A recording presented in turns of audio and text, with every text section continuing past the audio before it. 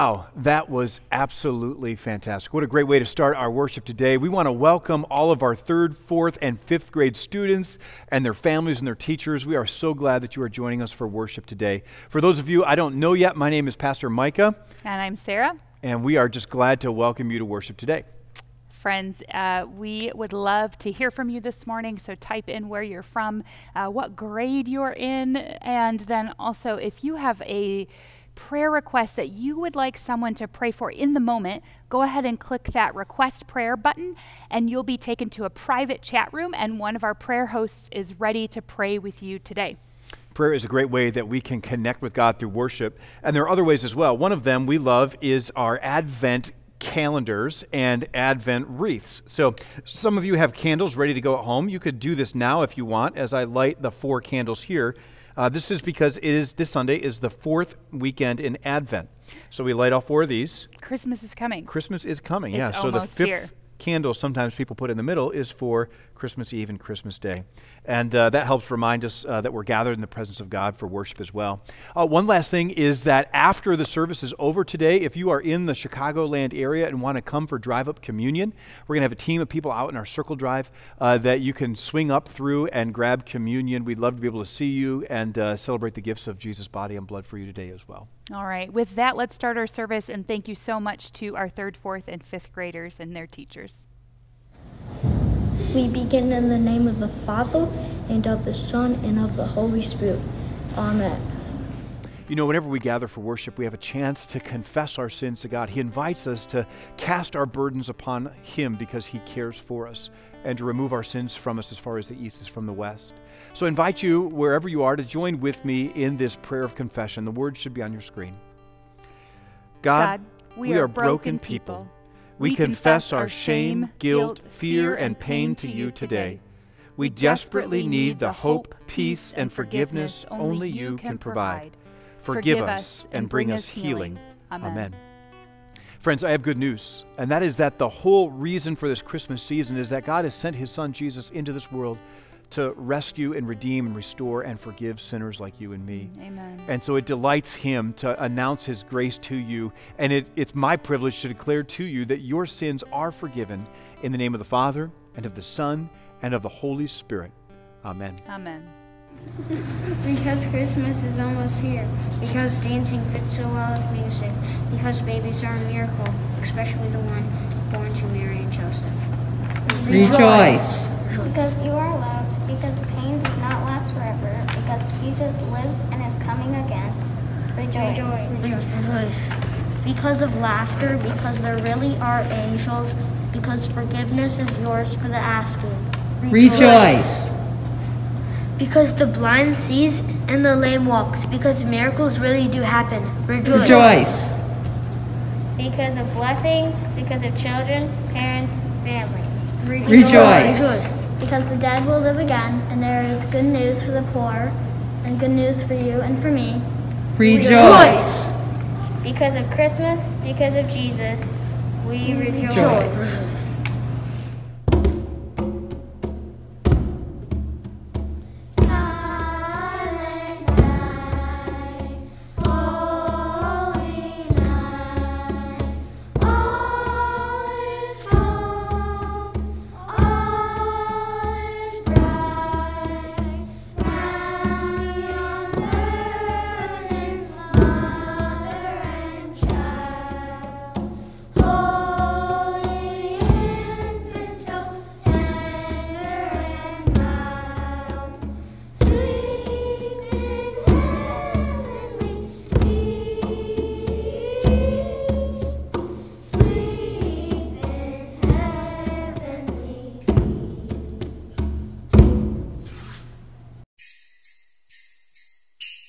This is Mary.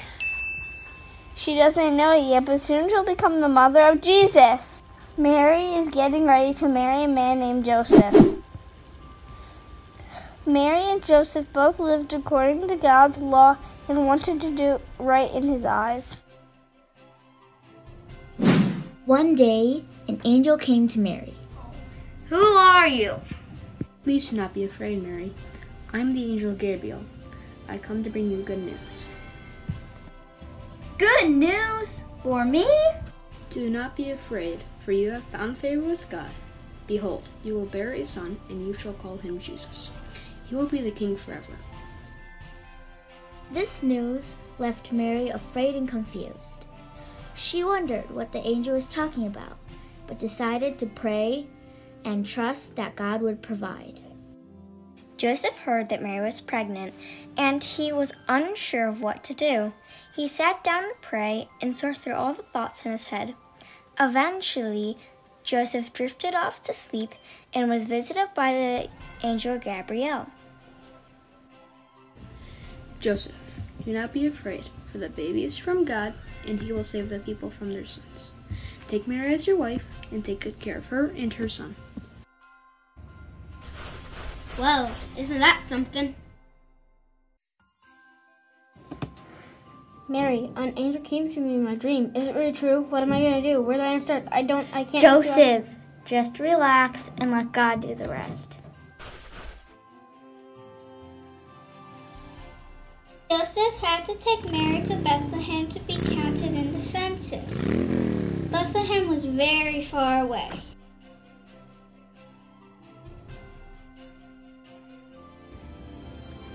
Excuse me, do you know how far we are from Bethlehem? You still have a long way to go, sir. Yeah, it's a long trip, probably 70 miles from here. Better gas up. Just head up there and turn left. Then head straight until you see signs for Bethlehem. Thank you. So Joseph followed the directions and continued on his way to Bethlehem. Mary and Joseph traveled all the way from Nazareth to Bethlehem. When they arrived, they were tired and needed a place to stay. So they asked everyone they met if they knew of any place that had a room. Joseph, being in charge of the driving, didn't think he needed to stop and ask for directions. After finally listening to Mary, he knew just where to find the inn for them to rest at. However, the friends they met on the way warned them that many people were in town for the census, and rooms might be hard to find. Bethlehem was very busy with everyone who had returned home. They stopped and checked with many houses only to be turned away time and time again. Mary was getting very uncomfortable from the long journey and was anxious to find a place to rest. Even though they continued to be turned away, Mary still trusted that God would provide. Joseph was feeling the pressure and was determined to find a place for Mary to rest. He explained to the innkeeper that they had traveled many miles and that his wife was very tired. He didn't have any room in his inn, but he did offer a stable out back for them to rest. With no other options, Mary and Joseph decided that this was God's provision, so they settled in with the animals in the stable. Matthew chapter 1, verse 18 and 22 through 23. Now the birth of Jesus Christ took place in this way. When his mother Mary had been betrothed to Joseph before they came together, she was found to be with a child from the Holy Spirit. All this took place to fulfill what the Lord had spoken by the prophet. Behold, the virgin shall conceive and bear a son, and they shall call his name Emmanuel.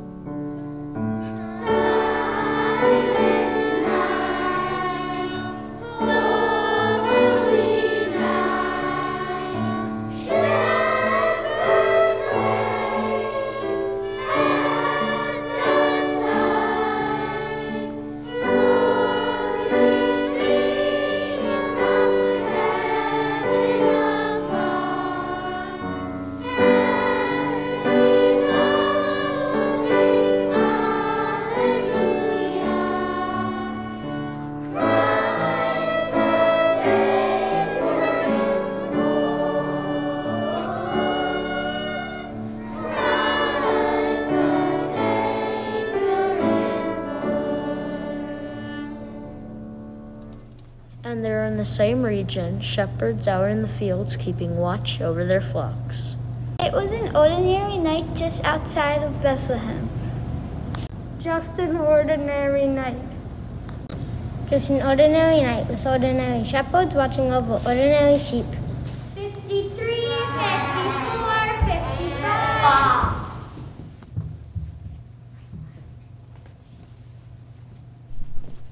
All that to say, I asked her father, and he said no. Again?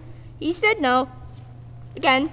This time he wasn't Yelling at you? Throwing things? screaming. He wasn't so sure. You said that last time. I know, but this time I think he wanted to say yes. He probably want to say anything to get you to stop talking. I don't know why I keep asking him. We're shepherds. We're not exactly every woman's dream. Or every father's for that matter. You make it sound so hopeless. It is. He's got one daughter. He's not going to choose you. 65, 66. Stop! You're making my head hurt. They're all there. How can you tell? They're all the same. Do that job for another 30 years. They won't all look the same by then. You're in a good mood. What's there to be in a good mood about? Kid, we're shepherds. We don't get the girl. No father dreams of choosing a shepherd as son-in-law. Most people don't even make eye contact with us. Afraid if they get too close, they smell you. I don't smell. I can smell you from here.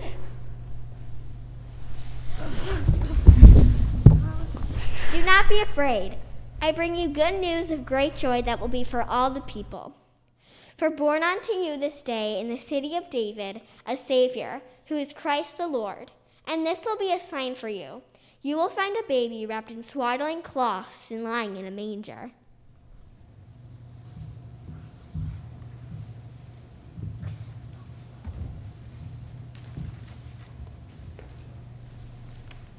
And suddenly there was with the angel a multitude of heavenly hosts praising God and saying, Glory to God in the highest heaven, and on earth peace to those whom his favor rests.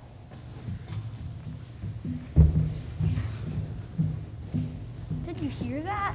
They were talking to us. Let's go! Hurry! He chose us. God chose to tell us. For God so loved the world that he gave his only Son, and whoever believes in him shall not perish but have eternal life. John 3:16.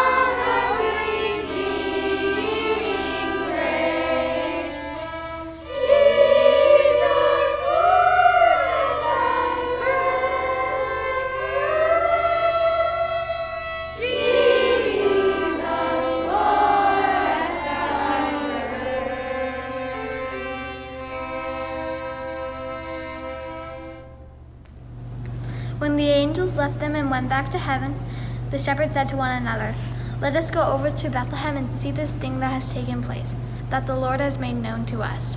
So they hurried off and located Mary and Joseph, and found the baby lying in a manger. When they saw him, they related what they had been told about this child. And all who heard were astonished at what the shepherds said. But Mary treasured all these words, pondering in her heart what they might mean. Joy to the world, the Lord has come. Let earth receive her King. Is this him, the King? Who are you? The angels came to us in the field. It was so bright, we were terrified. I think I wet my tunic. He looks just like his dad. Yeah, I can see it in his eyes. Please come in. There's not really a place to sit, but... We weren't expecting company, but... I'm sorry the sheepfellows here. It's just the way we train them. It's okay, just don't let them bite. They don't bite. Sheep don't bite. Well, some do, but ours don't. At least I don't think so. Did you just spit? We're in a barn. 45, 46, 47, 50. Wait, oh no! Can I hold him? It's just, he's just an hour old and your hands don't look clean. It's fine. 2 hands, please. Use 2 hands. It kind of has a ring to it. What does? Joy to the world. I think I'm going to write a song about it. Who do you think you are, King David? What? King David was once a shepherd. After the wise men had listened to the king, they went on their way. The star they had seen when it rose went ahead of them. It finally stopped over the place where the child was. When they saw the star, they were filled with joy. The wise men went to the house. There they saw the child with his mother Mary. They bowed down and worshipped him. Then they opened their treasures. They gave him gold, frankincense, and myrrh. Here he is! He's in here! I can't believe we made it. Who had been here sooner but the clouds? And King Herod held us up for a bit, but that's a different story. Did you see the angels too? Angels? There are angels? I thought I was dreaming. No, it was real. For once you weren't sleeping when something important happened. There was no angel. We saw a star. Yeah, it was huge. No way you can miss it. Who are you? We saw the King Star not come to worship him. Can I hold him? He brought gifts. I knew we forgot something. This is chaos. This is not how a baby is supposed to be born, much less the King of Kings. It does seem vain though, don't you think? What do you mean? This hectic night. The prophet said he would be a prince of peace, not a prince of chaos. If our world wasn't chaos, we wouldn't need the Prince of Peace. He didn't come to peace, he came to bring peace. For to us a child is born, to us a son is given, and the government will be on his shoulders. And he will be called Wonderful Counselor, Mighty God, Everlasting Father, and Prince of Peace.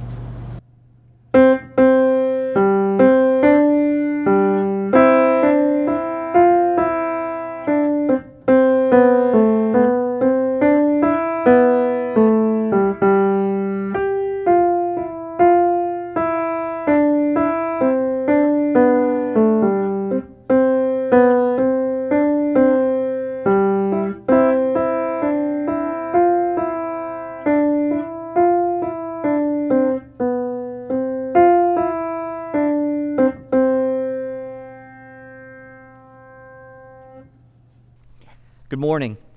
My name is Pastor Randy, and I'm one of the pastors here at St. Peter. You know, one of the things that I treasure about Christmas, even as an adult, is the giving and exchanging of gifts.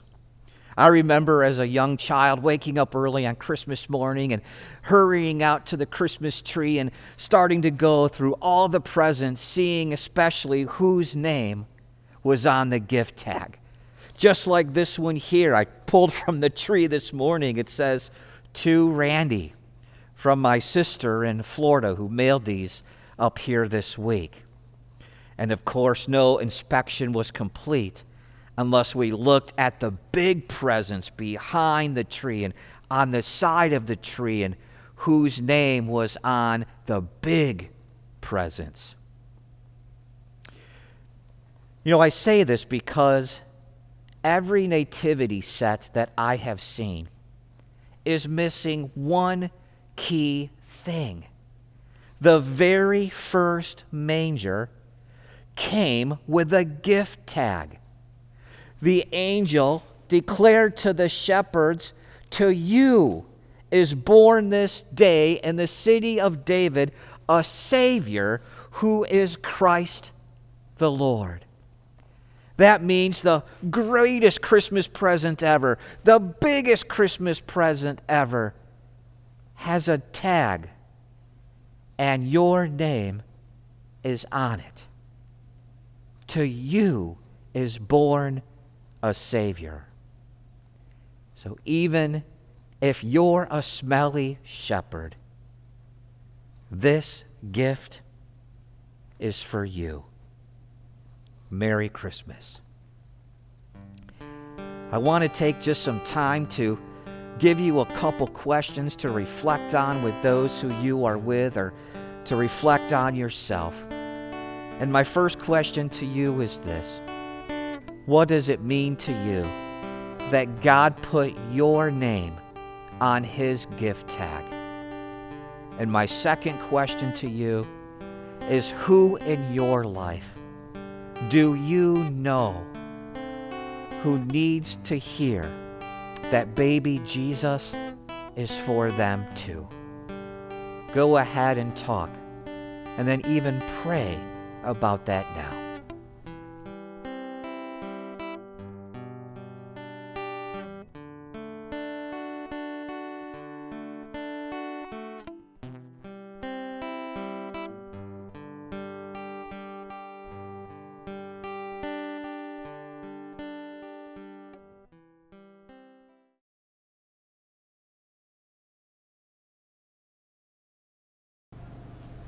Silent night, holy night, all is calm, all is bright, round the young virgin, mother and child, holy infant, so tender and mild, sleep in heavenly peace, sleep in heavenly peace.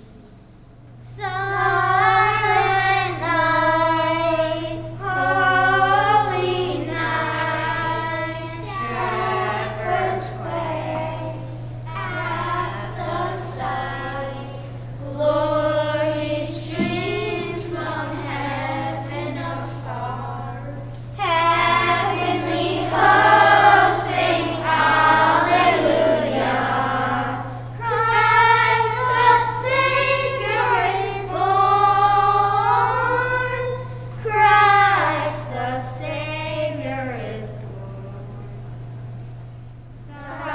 Silent night, holy night, Son of God, lost your light, radiant beams from thy holy face, with the dawn of redeeming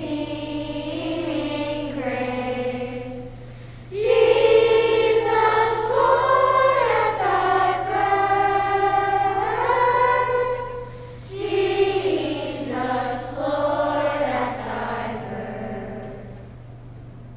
Hey everybody, I've snuck down to the basement of the sanctuary, and behind me are all the costumes that we use in all the Christmas services here at St. Peter. If you're worshiping from home with us this Christmas Eve, gather your candles now so you can sing Silent Night with us. It's one of my favorite traditions, and it's probably one of yours. So maybe you've actually got some battery operated candles at home you can use, or a big pillar candle. Maybe it's a votive that smells, or maybe you have one of the candles that looks like the ones we use in church. Whatever you've got, get it ready and be ready to sing Silent Night with us from the safety and comfort of your home on Christmas Eve. Join us on Christmas Eve, December 23rd, for a live stream family service at 6 p.m. Or join us in person on Christmas Eve at 1, 3, or 5 p.m. Or live stream with us from the comfort of your home at 2 and 11 p.m. for traditional style services, and at 4 p.m. for a live stream family service. Dear God, thank you for sending your Son to earth to save us. Please help us to remember the true meaning of Christmas this season. Give us all a great Christmas as we remember what you have done for us. Amen. Dear God, thank you for sending Jesus, your only Son, to make us free from sin. Thank you for the joy that he brought. Thank you for being there for us. In Jesus' name, amen. Dear God, please comfort everyone who is sick or in the hospital. Protect all the staff members who were let go last year. Support all the scientists and doctors looking for a cure for COVID-19. Care for all the families with the flu. Give shelter to the homeless and keep America safe. Amen. Dear Heavenly Father, please help COVID to go down, and please keep our school, our community, our nation, and the world safe. Please help the scientists, doctors, nurses, and healthcare workers, and please help them to keep us safe from COVID. Amen. Please join us in saying the Lord's Prayer. Our Father, who art in heaven, hallowed be thy name. Thy kingdom come, thy will be done, on earth as it is in heaven. Give us this day our daily bread, and forgive us of our trespasses, as we forgive those who trespass against us. And lead us not into temptation, but deliver us from evil. For thine is the kingdom, of the power, and the glory, forever and ever. Amen. Hello. Whatever circumstance you might be facing right now, or however long you might be in that rut, or however messed up you think your life might be, Jesus' arms are open for you. In fact, you know what his promise to you is in John 6? Jesus says, "Whoever comes to me, I will never cast out." So if you would like to come to Jesus now and experience his joy and peace like never before, please say this prayer with us. Jesus, I am broken. Shame, guilt, and fear surround me. I need your peace in my life. I need your forgiveness for the sins that I can't remember and for the sins that I can't forget. Thank you for dying in my place. I desire to follow you. Amen. That's great news if you are already a follower of Jesus, or you just said that because you want to come to Jesus. We want to help you walk with him. We have a place where you can click on in the chat, next steps. You can submit a prayer that we can pray with you now, or we can also join one of our online community groups, or even contact the church about being baptized. And know that this is incredible news, that just Jesus is for you and wants to be in your life. There are 3 ways to give today. So if God is prompting you to be generous, take a look at your screen and you can give in any of these ways. Again, I just want to thank all of our girls and boys of our 3rd, 4th, and 5th grades, the teachers and assistants, for all of your work proclaiming this Christmas message to us. We were indeed blessed. And now we are all blessed if you want to open your hands to receive the very name of God upon you. As you go, the Lord bless you and keep you. The Lord make his face shine on you and be gracious to you. The Lord look upon you with favor and give you his peace. Amen. Merry Christmas.